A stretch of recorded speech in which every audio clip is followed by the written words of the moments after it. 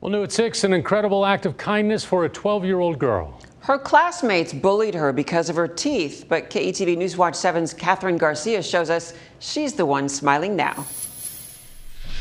Congratulations, Ava! The surprise brings 12-year-old Ava Kroom and her mom Misty to tears. Ava will receive a set of braces for free.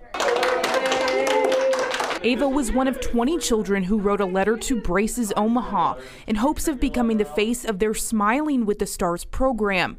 In her letter, Ava admits she's a little self-conscious of her teeth, even bullied by a few classmates. Not many of my friends' teeth are as horrible as mine. Other people might have worse teeth than I do, and they might need it more than I do. Marketing director Luke Agbrotten says Ava's spirit, not her teeth, made her a great candidate.